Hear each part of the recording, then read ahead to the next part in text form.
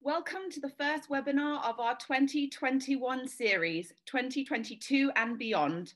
Thank you so much for joining for today's topic, The Only Way to Get Things Done is in Teams, a discussion about practical collaboration. As professionals working in healthcare, none of us are strangers to the power of collaboration to achieve more than we could individually and its power to overcome barriers and drive meaningful results for our businesses. As Winston Churchill said, never let a good crisis go to waste. And here we find ourselves mid-pandemic with a unique opportunity to leverage a key point of reassessment. Behaviors have changed, people are doing things differently. And now is the time to grasp collaboration and identify the dynamics that most need our attention. Before we dive in today, I would very much like to encourage you to think about these 4 questions while listening to our presentation and discussion. What excites you? What concerns you? What you'd like to know more about? And what ideas do you have? And please feel free to pop these questions, ideas, and thoughts in our chat so that our speakers can answer these questions towards the end of the session. So we are very honored and excited to have 3 thought leaders for today's webinar. Please let me first introduce Allisyn James, founder of Ambidextrous. Allisyn is an experienced facilitator and trainer across the full suite of business and commercial capabilities, known for her strong strategic thinking skills, coupled with real tactical expertise. She loves to share best practice and create innovative and immersive capability programs. Allisyn brings a wealth of industry experience, having held senior commercial positions in both client and agency side across multiple categories and in multiple geographies. Secondly, let me introduce you to Dave McCorkin, founder of Bibliosexual. Dave has over 30 years experience in marketing and advertising. He is a brilliant speaker, consultant, strategy planner, and well-seasoned market researcher. His interest and passion gear towards sustainability, people, including aging markets, and the future of consumer healthcare. He is an amazing storyteller, which you will of course find out very soon.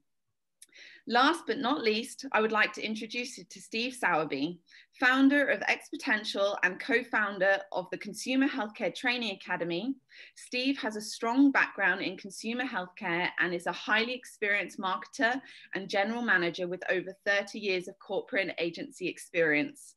With his belief that people are the most important resource in the organization, for over 15 years, he has been invited to speak and train companies around the world in both healthcare and non-healthcare industries. Thank you so much for hosting today. So without further ado, ladies and gentlemen, please help me welcome our speakers for today, Allisyn, Dave, and Steve. Thank you very much, Emma, and welcome to everybody. Happy New Year. I know we're all hoping that this year will be better than 2020, different from 2020, and hopefully we can all look forward to things a bit more. Of course, some things have not started this year as we would hoped, and I guess the realization is that January 1st didn't mean we all went back to 2019. Things have just developed and will keep on developing. Personally, I'm trying to take a brighter outlook. Hence, every day for the month of January, I'm devoting myself to wearing ridiculously bright fit shirts. It doesn't really help, but I'm trying. And of course, one of the things that we learned last year, or maybe that was really just reinforced, like a lot of things last year, was helping each other get through things, working together to help find solutions, to help find new ways of doing things, to get used to doing things, and then also to look for new opportunities. And I think that's why today's session is particularly important, because collaboration, working in teams, figuring out how to be more resourceful, efficient, but also how to be more future looking and more creative by combining efforts with others is such an important part of our business world and how we're going to be successful in the future. So it's great to have Allisyn with us. We've had a couple of interesting background discussions about this, and as we go along, as always, Steve and I are going to interject as Allisyn tells us her thoughts, but we're going to interject with some examples and some, I guess, from Steve at least, deep and meaningful questions, and from me, probably we Oh, are. absolutely. Well, we're not shy coming forward, are we, Dave? That's one of the things that I love about these conversations. And I agree with you. I think last year has been a year of major change, as Emma said, never waste a crisis, because that really makes you think differently.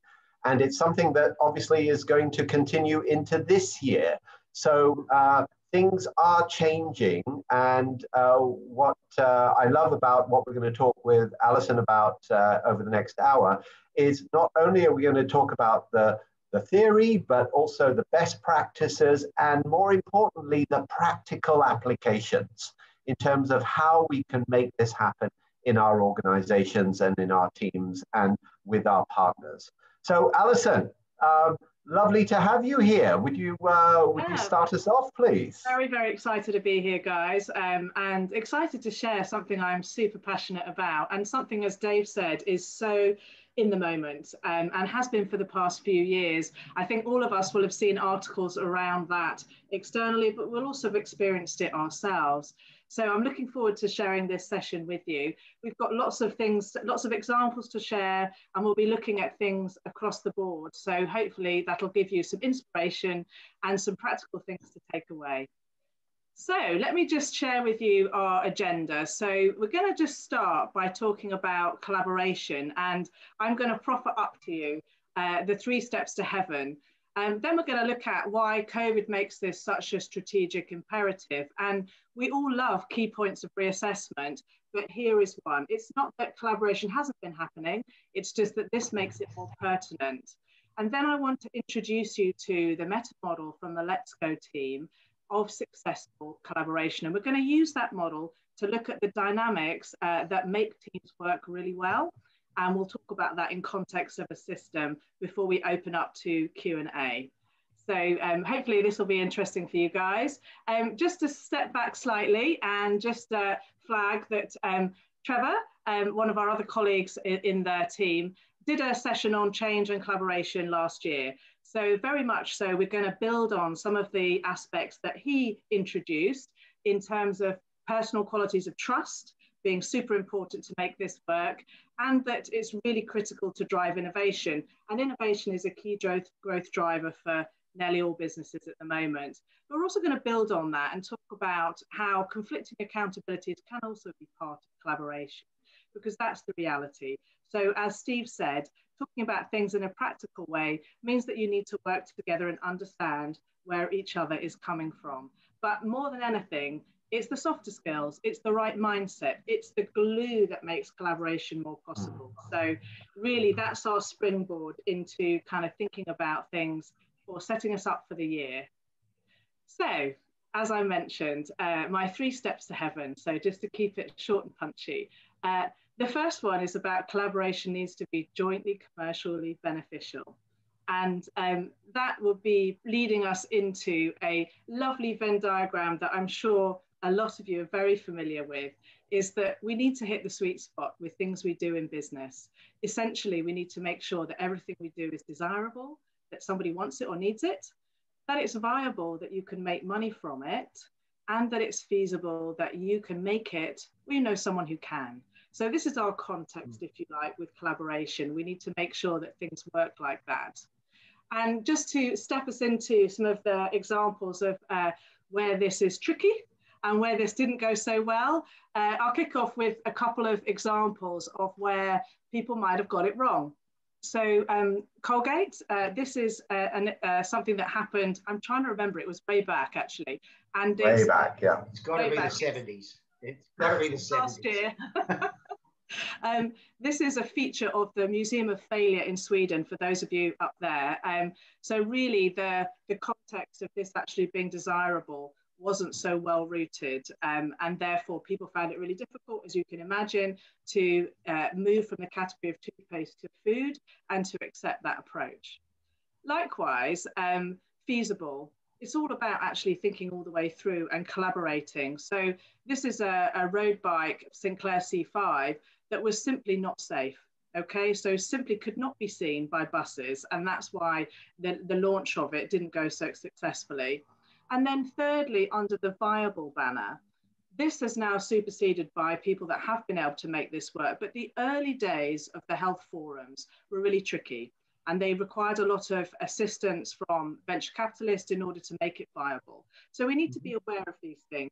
And you can see from that discussion that there are simple ways that that could have been alleviated, but really those three things are super important when you're working together with a common goal. Yeah.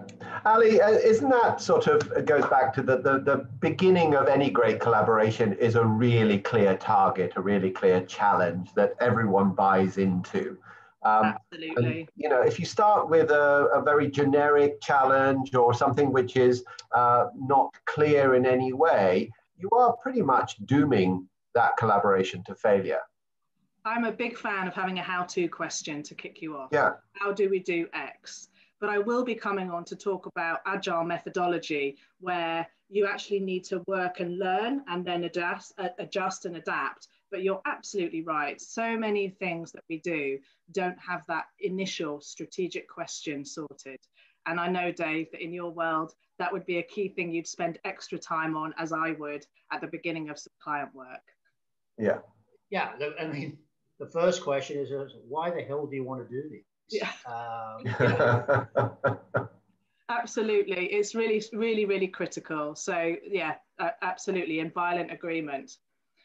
I think that then moving on to my second step to heaven around collaboration being a team sport. And the reason I want to sort of highlight this at this point is because we've come to realize that we can't do everything. And historically, in the old days, you may well have been promoted based on, you know, the next person's job and the next person and the next person. And when you get to the top, you kind of know how to do everything. That's unrealistic. That's been unrealistic for a number of years. And what we're looking at is T-shaped people. People that have the broad empathy across a number of roles and a number of interdependent departments, but they then have a specialism in a certain area. And therefore, as a team, we start to build these struts so it becomes a ladder. And that really is something now that we're seeing probably in the last 5 to 8 years. Recruitment is coming up against. So we're looking for recruitment of people that have that broad, and that's where emotional intelligence comes in. That's super important to be aware of how everything fits around, but you don't need to be the expert because you can't possibly be in today's world. So this is another key thing about collaboration is really accepting that you can't do everything, but you need to work together to get that goal sorted. Yes, Steve. Ali, just on that, you know, one thing that's missing for me is sometimes when we start to develop functional competency, so making sure people are really good at that functional area, we forget about those broad ability to work in a broader area across departments. And that tends to influence this silo thinking, and basically then it makes collaboration very difficult. One experience that I've had recently is where developing functional competencies, the client has really made sure that there was also a competency across the broad area as well, understanding different departments, understanding the business scope. That kind of area makes it easier then to choose the right people for your successful collaboration team. Yeah, and I absolutely have seen, as many of us have, that the zigzag career is also a very good example of that, where you're getting cross-functional experience. Sadly, there are fewer graduate entry programs that might have facilitated that. So these days it's behoving to the individual to be proactive in their development plans to do that as well. But I'm with you. I've seen an awful lot of HR teams in the competency dictionaries and the breakdowns, making sure that they have that cross-functional element. And that's super important, because putting yourself in someone else's shoes means that you'll do a better job collectively. Yeah. Okay, so a few examples in our world of healthcare where this happens, and just to really nail the point somewhat is, you know, if you think about in pharma world, the kind of classic 4 Ps that we talk about, where you have to consider the patient, the physician, the policymaker, and the payer. So just really to demonstrate that collaboration is there immediately in your face. you really haven't got an excuse to be siloed, and you really haven't had one for a while. What's interesting is actually how these dynamics have evolved over the years. So when we think about this, and I've got an example coming up where there was a successful collaboration, we also recognize that there is a shift sort of towards the patient over the years, who then kind of knows potentially what they want, and then they're bringing things around. But this can differ depending on the circumstance. So just to kind of bring that to life a little bit with an example from Humira. So for those of you that are in the pharma world, I've put a little note at the bottom there of what this is for those that aren't familiar. So although I've spent a long time trying to pronounce spondyloarthritis, this is one of the indications for it. And what happens here, which is super useful for the collaboration perspective, is that in order to make this actually more available, regulatory patient groups, insurance companies, and logistics companies got together to make a breakthrough to reduce the price. And the reason how they did that is they looked at doing things in bulk and using what's known as bonded warehouses. For those of you, again, not familiar with that, they keep it in a separate place without paying all the taxes, but they can buy it then in bulk to allow that to be cost effective. And this was a direct response from an interrupted supply. So really, what it really did highlight is the patient perspective of how that deeply affects the mental and physical well-being. So those of you that are unlucky enough to know people that need this, it's a life-changing drug, and it really does help quality of life as well as longevity of life. So it's a real lovely example of, in this world, those groups coming together and finding some win-wins on a simple thing of buying in bulk and logistically putting it somewhere successful for people to access. Now, that's not the only one. You know, if we're talking about consumer healthcare, you know, some of the more obvious collaborations that we have to consider is the retailer and regulatory and the manufacturer. So, you know, I again want to make this point so that it lands in people's environment, because part of these lovely webinars is that they are meant to be practical, and we want to really help people think about it in their world. So the example that I wanted to bring out on this one is one from Horlicks. So Horlicks at the time was a GSK product, and this is an example from India where there was a agenda from the government about actually some of the things that they are really important in terms of making sure that their population are well educated, that are exportable, and they have that as a personal pride. So this is an example where a particular claim that was brought to the fore from Horlicks was done in collaboration. And that then facilitated the taller, stronger, sharper claim, which then enabled the business to really accelerate. And so a lot of us work in this area, and we forget how powerful working through claims are. But obviously, in order to expedite a claim, you're looking at making sure that you connect things together with various departments. So this was super successful in terms of giving that particular all win-win situation and ultimately the competitive advantage the country was seeking. So things can go quite high order as well as low. And from my little sign off there, because I think it's a really good indictment, is that, you know, this was a pretty strong brand, but it then sold to Unilever for a huge multiplier recently. So this is kind of really telling us that collaboration can really bring a viable commercial result. And that's great. That's great for everybody. Yeah. Ali, just that regulatory part rings such a bell. Regulatory managers in many organizations are sometimes termed the no police when it comes to innovation and communication. Yeah. And that's completely wrong. They're the no police because they're brought in far too late in the process of innovation or communication. So they have to basically toe the line of regulatory and legal. But if they're brought in early into the process, if you have them involved right at the beginning, almost listening to the focus groups and the consumer insights and helping to develop the ideas and the product concepts, they can really be the facilitators of much faster routes to market, much more powerful communications, and much more effective innovations. And that's something which I'm very passionate about. Yeah. Go ahead. Yeah, Steve, to your point, I'd go further. You know, I really believe that things like regulatory people, you bring them in at that first meeting when you're asking the question, why do you want to do this, right? Because quite, you know, in my experience, sometimes what happens is the regulatory person, you know, the marketing guy or whoever it is will say, we want to do this because we've seen that, and the regulatory person can raise the flag straight away about, yes, but you know, you'd have to do this, this, and this first, right? You'd have to take these things into consideration. Now, sometimes, you know, sometimes the reality is it's helped stop an idea, it helps stop a project right from the start when everybody's just gone, oh, so that's basically not going to work, is it? Let's not waste our time any further.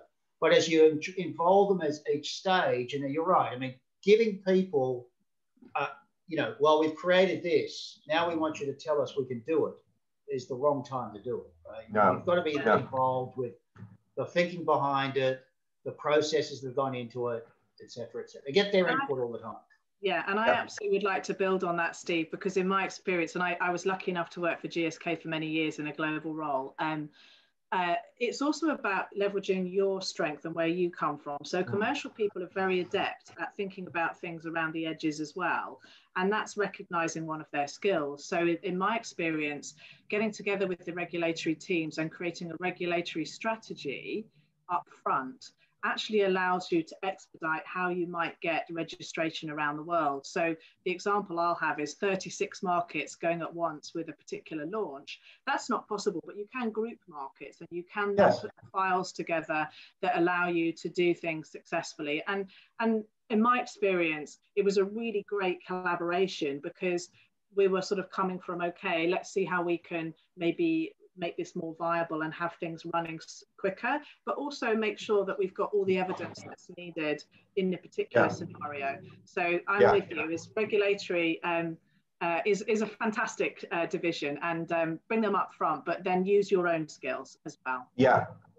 And just to build on that, there's Maria's been on our chat. I think it's a really good point she's making, that we've got to be able to sort of withstand the commercial pressure of we have to be on the market now versus we have to be on the market with the best possible product or communication, even if it's 1 or 2 months later, but you're going to get a much bigger result as a result of it. So I think managing these stakeholders that are key to the development of innovation, and that's part of collaboration, how to bring them on board and ensure that they know, believe, and act to make sure that we work together to create something which is magic and amazing.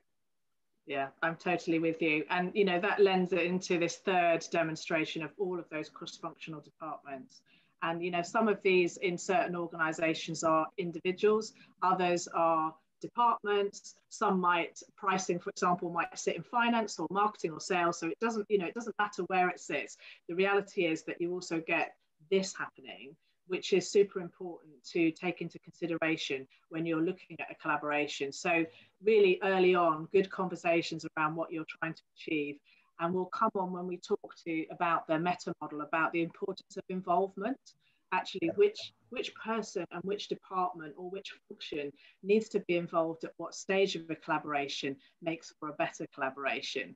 And I've got a very small example of this working well between 2 departments coming up, slightly outside of healthcare, but as we know, are very related in terms of tech. This is an Apple example, and some of you may not know this because we're all very, very appreciative of the vision of Steve Jobs. But actually, Robin Cook was super important in terms of the development and the success of the Apple business model. So what he did, they brought together those key departments of tech design, pricing strategy, and finance, and brought up a whole load of touchscreen technology way before it was actually coming to fruition in terms of the development. Went ahead of that so that he could command enough supply to actually look at something very commercially viable.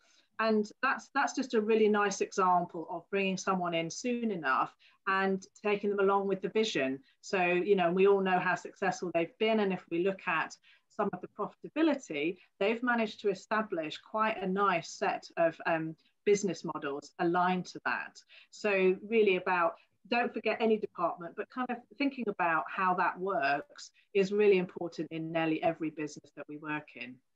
And I think as well, let's not forget our last collaboration, because many of us have had the joy of working cross geographically.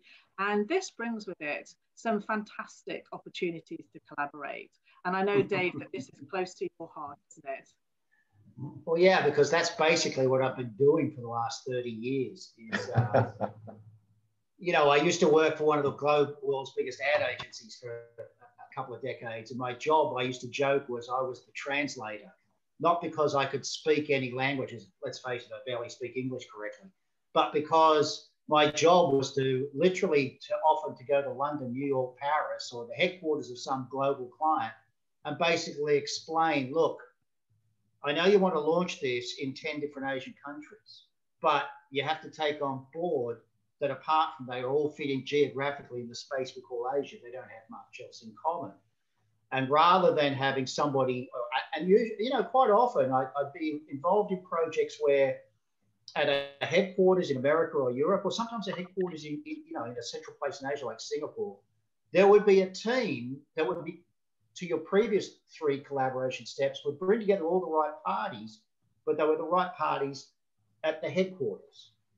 And they weren't actually involving people in each of the markets right from the beginning, okay, who could raise some flags or could point out, hey, you know, there is a local competitor who's actually doing something like that, which quite often would, you know, get missed by the big central teams. Yeah. The other thing that always strikes me, and I think we talked about this last week, you know, when you think about doing stuff across 3 or 4 different countries, is understanding what collaboration really means in different marketplaces. And I'll give you the simple example. I worked for 10 years in Tokyo in Japan. And I had been there, I was the head of strategy for the biggest foreign ad agency in the country. We had 800 staff. But of the 800 staff, only 7 were foreigners. The rest were Japanese. Now, most of those people in typical Japanese fashion had spent their whole careers working for this American company in Japan. They were used to American style processes, etc. But 6 months into my time in Japan, I was sitting with my 3 direct reports, very senior, experienced Japanese managers. And we were talking about the fact that the next day, for one of our largest clients, we were going to run an all-day brainstorming session. The country president, the country marketing director of this client, half a dozen of their senior people were going to come in, and I was going to have half a dozen of our most senior people, and we were going to work together on a brainstorming session all day. And we spent about an hour talking about the structure of the day, how we were going to start it, what was the input, etc. And after about half an hour, and at that stage, my Japanese was absolute 0, and the 3 Japanese gentlemen all broke down into a discussion amongst themselves, and then silence, and then all looked at me in silence. Oh, so what's the deal? And one of them very bashfully said, Dave-san, perhaps you could explain to us, why do Westerners think brainstorming is useful at all? And what it really led to was a whole discussion that culturally, and I discovered this amongst not only my own teams in my own company, but every Japanese manager I talked to said that worked for an American company or dealt with an American company said, yeah, but you know, brainstorming, it has nothing to do with actually coming up with good ideas.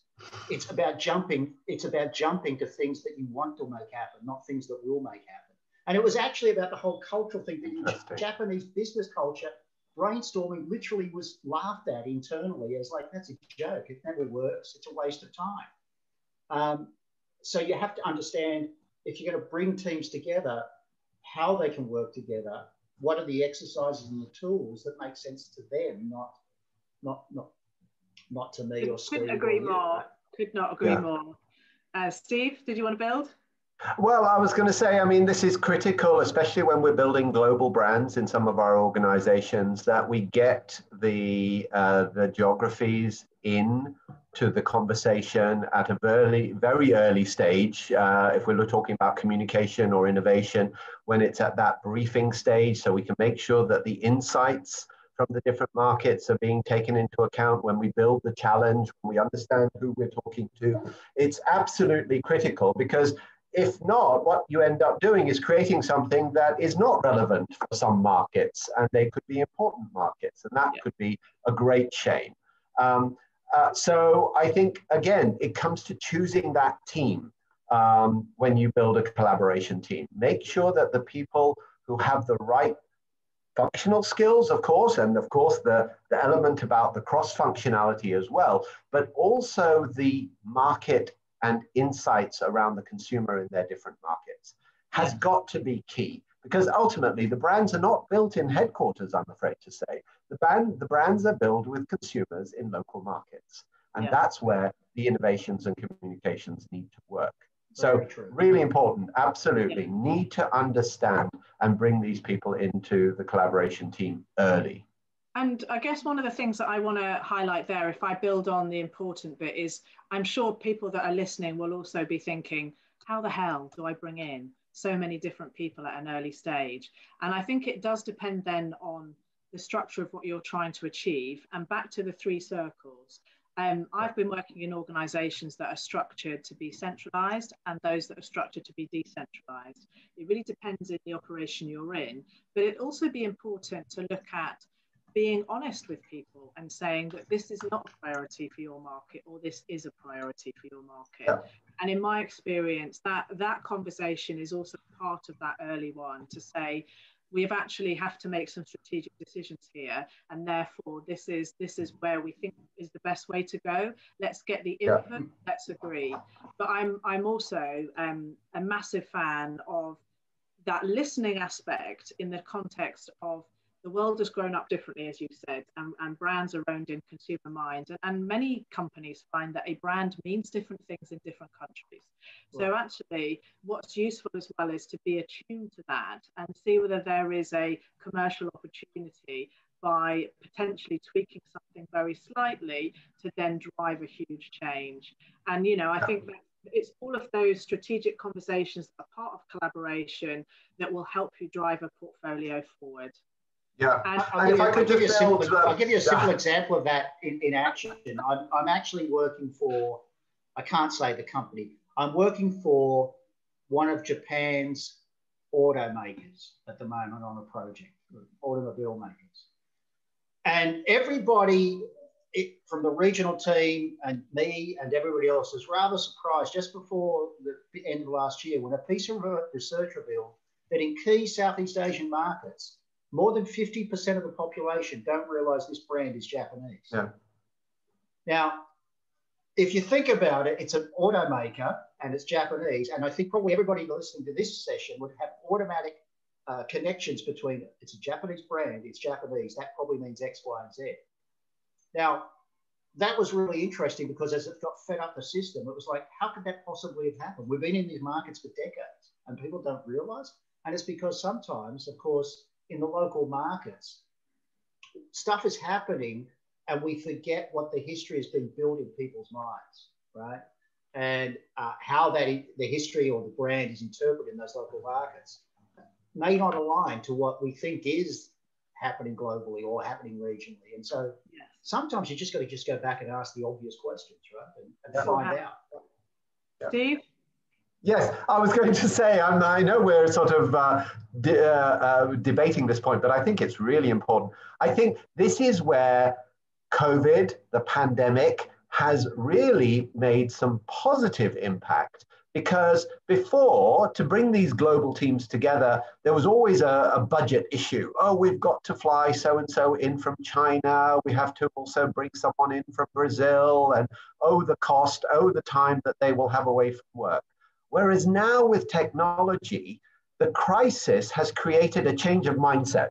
You know, what we're doing now, probably we might have done, but it wouldn't have been so interesting or engaging before in terms of passing information. But what happens now in many organizations, was something that we dreamed about in terms of our virtual meetings and being able to talk to someone in Beijing as easily as I talk to someone here in Bangkok.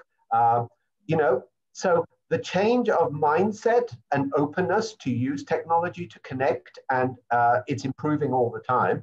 And secondly, as Michael posted in the chat a little while ago, we've got great tools, and this is developing all the time. So not only platforms like Zoom and Team and Google Meet, what have you, but we've got Mural and Mirage, real platform tools that can help us to brainstorm online in a very interactive way, that can help us to effectively create innovations and creativity in a similar way. So I think this is another element which I think is really important. We should grasp and help grow, because it will help us to bring in those insights much easier from the market. So I think we probably need to move on. We have to move on.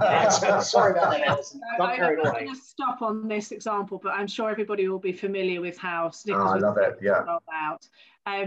But I think the third step to heaven is it's a human endeavor and is more than a process. So this is often what people think about is follow the process and the results will come, but actually it's the glue between that as well. So we've alluded to that a little bit, but just to stick on process and just sort of quickly go through a couple of slides here. The standard process is very waterfall and sequential. We'll all have gone through this, and in some occasions it works. But actually what's happened these days is that we've become much more au fait with a more collaborative, iterative approach, be that through design thinking or lean user experience, but more particularly into agile methods. And what I've seen a lot with clients is success through collaboration is actually adopting things like Scrum and sprints, actually doing it in the way that makes sense for our world as opposed to the IT world. So just to sort of give you a sense, guys, of success that I've experienced is make a big list of your jobs to be done. That's the things that you link. You're then looking at connecting those into an endeavor. That's your sprint, you're collaborating through that, and then you're keeping a stakeholder engaged, but the empowerment is in the team to make the decisions, and part of what you want to achieve is as a result of that. So a little increment of what you're trying to achieve. And then you review that and move on to the next piece. So it's not really rocket science. And a lot of us have been doing it already. But what's really helpful is actually the culture that is around these agile methods. And this is just a screen grab of the key values and the manifesto. But I would sort of focus on the blue ones here and say, you know, this is actually what makes collaboration work so well, is that people have the courage, the openness, the respect, and the focus to actually make this happen. And I know, Steve, you and I mentioned that in our experience on the practical side, it is the softer skills that are just as important in the process. But actually flagging this at the start of an agile process has been breakthrough for some of the clients I've worked with. Is it's given them permission to behave in a way that they know is going to be more collaborative. And this self-governing team and the empowerment of the team is part of what makes things like the agile methodologies of Scrum work, because it says, stakeholder, we're keeping you informed, but we are making the decisions and we are going to go forward with this. So it's been really, really incredible in terms of that evolution of the process. Steve, do you want to add? Yeah, no. I was going to say, I think, when we mention process, a lot of people go, oh, bureaucracy and have to follow it, what have you. And in the past, maybe it was like that. But with these agile processes, it's not so much about the process and following a process, but the process gives you a framework to ask questions, to engage, to come up with ideas, and it's more about the people. So as a tip or technique, if anyone is implementing processes for collaboration or innovation or communication, spend only about 20% of the time teaching the process and 80% of the time on building the soft skills and the culture in order that individuals have that trust, respect, focus, openness, courage, what you've put there. Because ultimately, it's what happens with them that will make the difference, not the process. The process is only a guide, it's a framework. Absolutely. But it's the ability of individuals to work together to come up with something exemplary that actually will make the difference. And that is all through to the softer side. Go for it, Dave. One very small point to our previous, the last part of the discussion, which is, I noticed that the scrum culture, just be careful with your sports analogies. It's I remember American once sitting in a meeting. Scrums. Well, right. I once sat in a meeting in India where somebody from England was actually used the word scrum a number of times. And after about 15 minutes, somebody put their hand up and said, "Who is Mr. Scrum?" Absolutely, absolutely. So, and actually, that's a nice segue. And we're not going to spend too long on this because we touched on it a fair amount with looking at working cross geographically. But the importance of understanding cultures and using things like Hofstede's cultural dimensions when you enter into that collaboration with the market can lead you to really see how the structure is. So for those of you that want to follow this up, I'm just giving you a little taster here to say, look at these different markets. They have different interpretations. And if you take people, power, distance as the example here, you can see the difference in the countries that are highlighted. But this is all about hierarchy and you know, how people operate and behave. So being sensitive and understanding things like that across the cultures, as you say, and we all probably have experiences of I'm trying to remember the name of the Spanish car that was no go. It was a name that they came up with and they hadn't tested. Yeah. In another culture, and it's translated as doesn't move. So yes. Absolutely. That's certainly where we all need to bear in mind for those 3 steps to heaven. So if that's all right, I'm going to keep the momentum because I want to make sure that indeed, guys. And why COVID is super important. So I'm just going to touch on a couple of these slides that we've prepared, building on what you all heard in the announcements leading up to this session. Is that for all of us that enjoy change, you never let a good crisis go to waste. And what's wonderful about COVID is that actually it has seen people think about it in that way. And so I had a few examples in my world latterly in the last year that you may or may not be aware of, but we should celebrate, is that actually the joint forces for Sanofi and GSK in terms of the vaccines, and that's a fantastic thing. But maybe you didn't realise that early on, when there was a crisis of food service and delivery, and food service had collapsed and it was all going to grocery, Tesco and Sainsbury's shared their vans. You know, they actually shared their distribution together to get to each other's stores. In other markets, drones were being used to deliver medical supplies. And then from a personal perspective, there were some lovely examples, like in the care homes that were ring-fenced for health purposes. Crane operators offered their services to hoist relatives at the other side of the window so they could actually see them. It makes me go already. And likewise, the creativity and collaboration around wishing people happy birthday by driving down the road consecutively past their properties. So we're in a unique environment where we need to look for these things and build on them, because this is the greatness that's happened about collaboration. And, you know, I do think that we're seeing it everywhere. I mean, I actually just got my Harvard Business Review here, which is, you know, when to work with rivals. It's all around us, guys, the idea of collaboration and the opportunity to partner. So we go through, and this is really just to demonstrate that we have to recognize that individuals do go through a curve of denial all the way through to engagement. And so hopefully a lot of us are further down this. I like to say it's the world's simplest segmentation at the moment, where people are on this axis of fear versus kind of looking at things in a balanced, commonsensical way. So we've got to work with the environment we are in terms of collaboration going forward.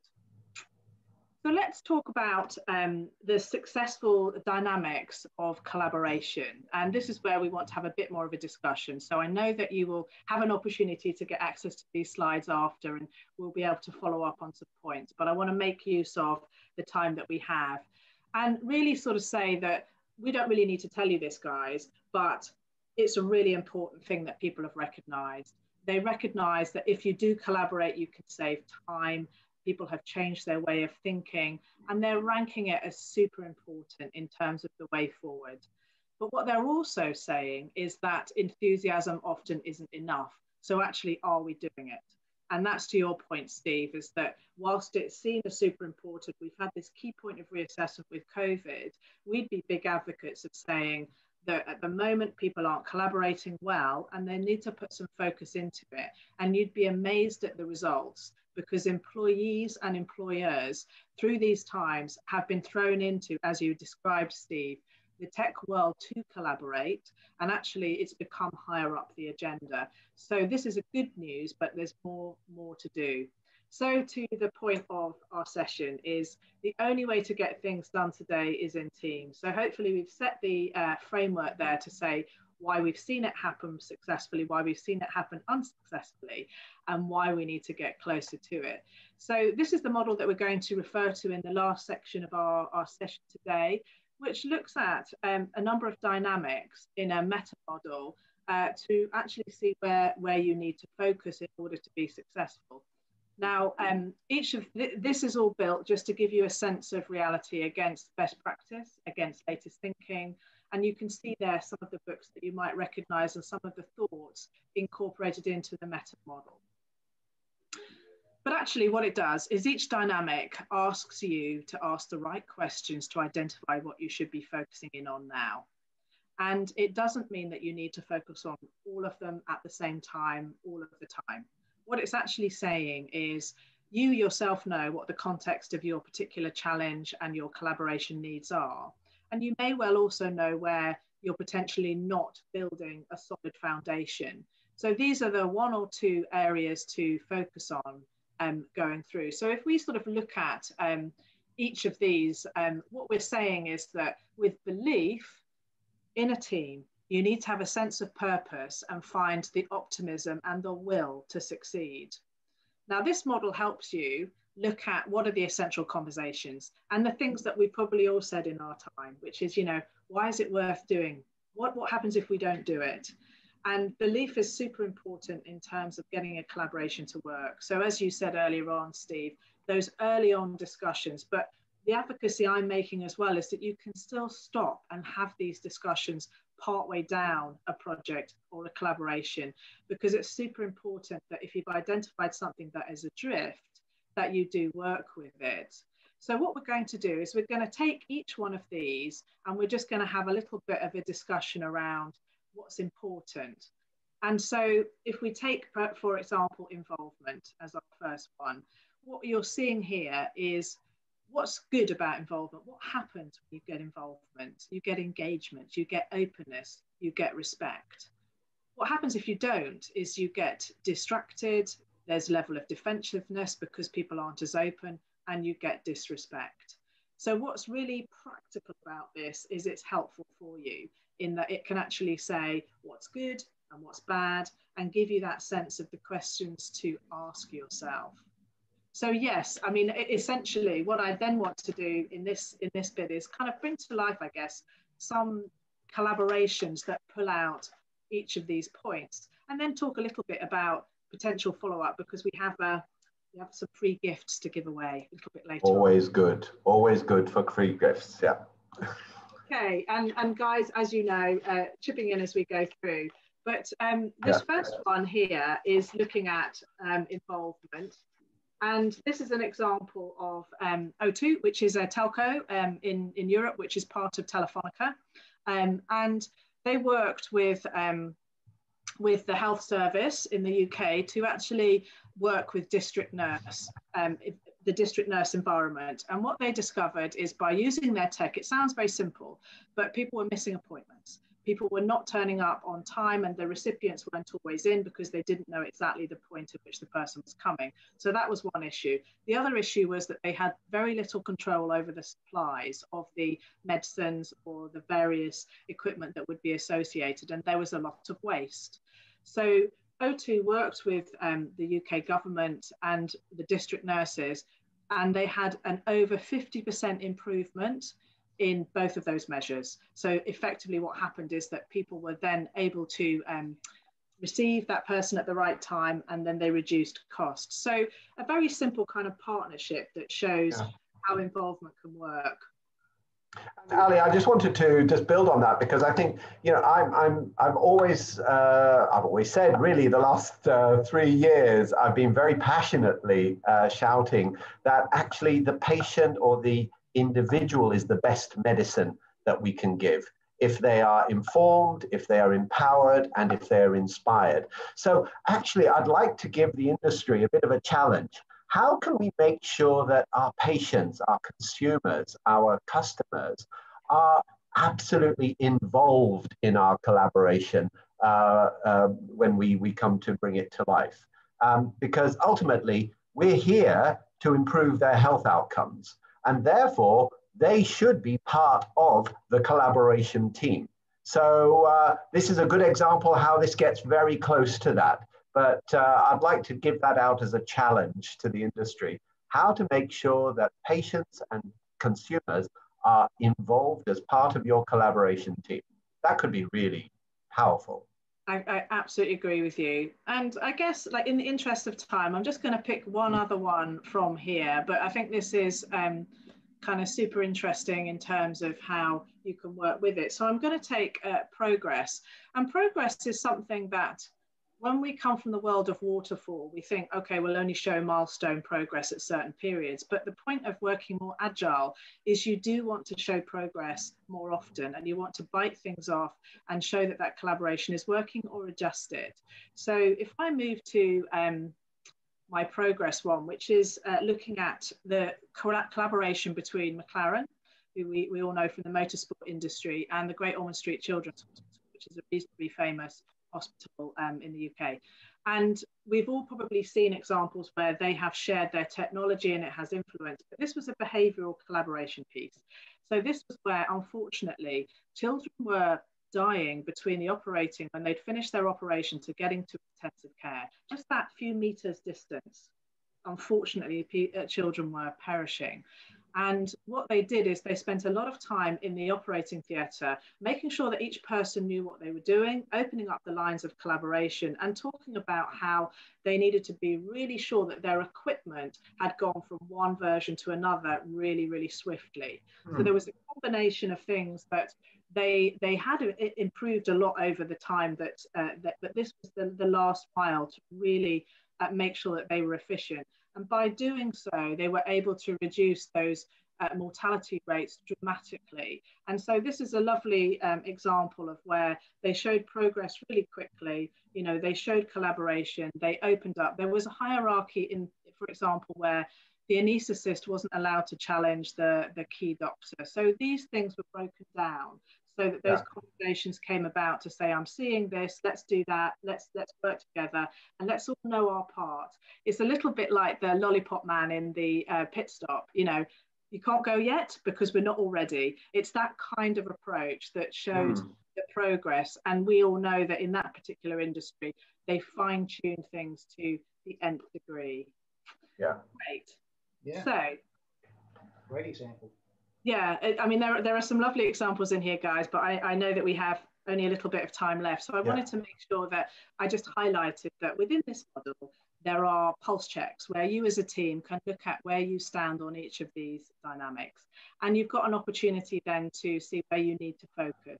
Because at the end of the day, as a team, you want to take a couple of these and you want to focus in on those. So there are various practical tools, which I find super helpful with my clients to help people go in the right direction. And along with that is one of the things are cards. And one of the things about these cards is that they are available in a number of languages. So I know some of you guys have copies, but this is available in Chinese, in French, Spanish, and in English. And what they do is they ask those questions that we were talking about. You know, why is this worth committing to? And they demonstrate some thoughts on the reverse that can help you as a team. So even if you lay out the cards on a table and ask the team to pick out the ones that they feel most concerned about, then you'll know immediately. So these very practical ways of picking out what particular dimension you want to work on. So as a bit of a nice surprise, guys, for you on here is we've got a link there, and for a period of time, please feel free to play with these in your particular environment and see where it can help you. But Steve also has 20 packs ready to give away to the first 20 that I think will coordinate through the rest of the team. And we'd love to hear how you get on with things to be able to follow that up. Okay, so for the first 20 emails, that we get requesting one of these collaboration card packs, we'd be very happy to mail them over. And we have them in 2 languages. We have them in Chinese and in English. Is that right, Allisyn? Yeah, that's right. But if you have a request from someone passionate that wants it in Spanish or French, I can do it from here. Okay, so there you go. That's a little bit of an incentive to really have a look at your own collaboration teams and projects with this tool. That's great. So I appreciate that, yes. you know, that's a whistle-stop tour, guys, but I wanted to make sure that we land on something practical, having had the good discussion about how useful it is and how important it's been for businesses to hit that viable, desirable and feasible kind of sweet spot.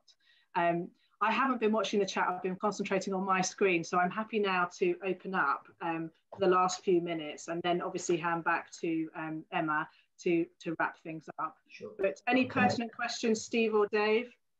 Sure, there's a couple of questions. Dave, I think, first of all, Emma, as Allisyn, I have to say you've set a terrible standard now for future speakers who will now be expected to do giveaways. I have to remind them all of that.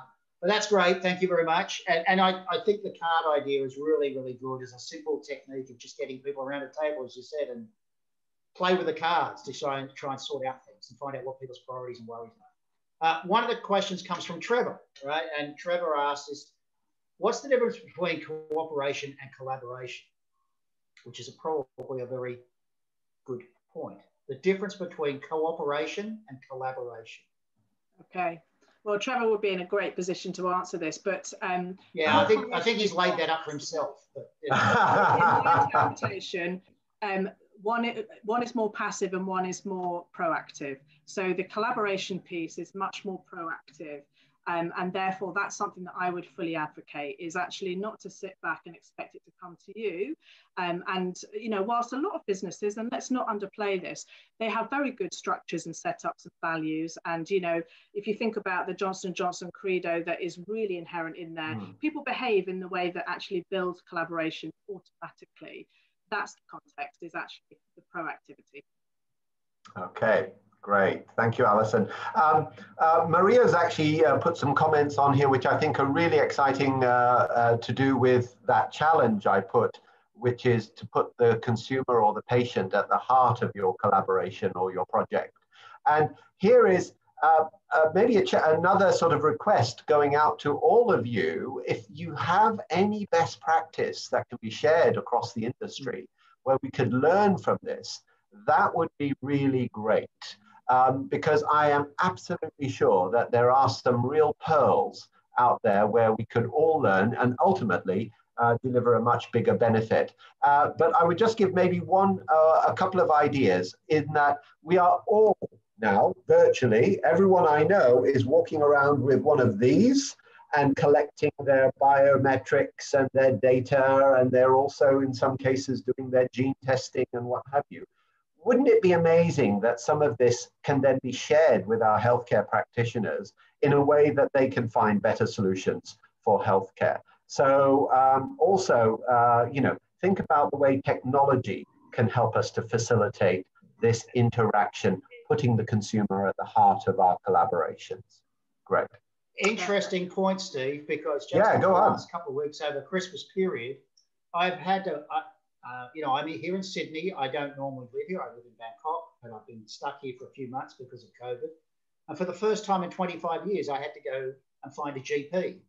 And I went into the GP's office, and after about 10 minutes, he said to me, do you use devices to track any health things? And if you do, can I have a look at them and see what the numbers are? Wow. And I found that really interesting. So I don't carry one on my wrist, but on my phone, I have an app, and I pulled up the app, and he was going, oh, so I see you do this amount of exercise a day, and there's this normal, and you know, and he was going back over the last 6 months looking at what my things on different criteria were. I found that really interesting. I said to him, do you do that all the time? Now, admittedly, he was a very young and very hip doctor, right? Yeah. And he said, yeah, I do. I just, I figure people have got this stuff. So a lot of people won't share it, but some people do. So it's just fantastic. It's good, you know, it's a nice. Brilliant. Well done, Steve. Thank you. Right, well, we've come to the end of our time. Allisyn, thank you so much. That was really, really exciting. There's a lot of things to think about. And again, if you have any questions for us, please let us know. But thank you, Ali. And I'll now pass over to Emma, who is going to tell us a little bit about what's coming up. Perfect. Well, thank you so much, Allisyn, Dave and Steve, for such brilliant conversation, discussion and debate, and an amazing start to our 2022 and beyond webinar series. Thank you all of you for joining us today for our kickoff. Before we sign off, I'd love to invite you to the next webinar in the series, which will happen on February 11th, Mental Wellness, a New Global Report, with Ophelia Young, Senior Research Fellow at Global Wellness Institute. Now I'm just going to pass you on to Dave, who's just going to tell us a little bit more. Yeah, so again, thank you, Allisyn. That was fantastic as a beginning of the series. We're planning roughly one a month, and next month we're going to talk to Ophelia, who is somebody I've known for about 10 years. She works for an institution based in New York called the Global Wellness Institute, which is basically a body that brings together knowledge about the broad wellness industry. The important thing is that at the end of last year, they produced what is probably the first real report on what is the global mental wellness industry. So this looks at, quite conveniently, at the end of 2020, with all the mental stress that we've all gone through and everything that's been going on, it looks at the structure of the wellness industry in terms of what does mental wellness mean? What kind of businesses are involved with it? What are the size of those businesses? What are the growth areas? What are the areas of innovation happening within mental wellness? And what you're going to find is that Ophelia, who has worked in gathering this data from dozens of countries from around the world, from all sorts of categories, and then aggregating that to give us a really heuristic look at what mental wellness is around the world, what's happening and what's likely to happen in the near future in terms of growth areas.